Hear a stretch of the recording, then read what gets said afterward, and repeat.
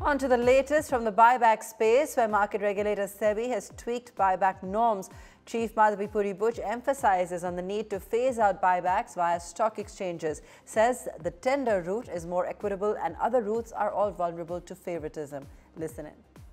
We feel that the tender route is the more equitable route to buyback, and that the other routes are vulnerable to favoritism, let me say.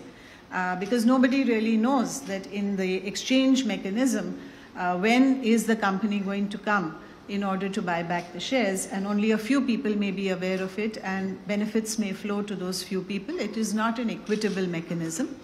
And in that context, we are therefore seeking to phase out the stock exchange route for buyback. But in the interim, since we don't want to have any knee-jerk reaction to anything, and we have given a glide path, in the interim, we propose that there will be that minimum utilization of the earmarked amount should be increased from 50% to 75%, which means that if you announce a buyback, you must at least do 75% buyback. And also that there will be a separate window on the stock exchange. It cannot be nebulous and it matches with just anybody. There is a separate window for buyback. And that will also assist going forward in terms of identifying the tax-related issues, which are important in the whole buyback mechanism.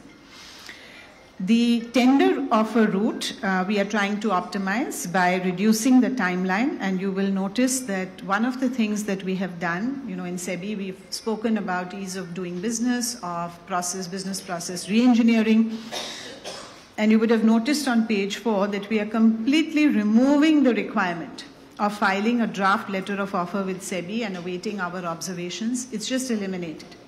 So we believe that this is a already listed entity. It has ongoing disclosure requirements. They are making public their intentions, and there is no need for SEBI to have any additional requirements or to make any additional observations, and people are expected to comply with the laws of the land.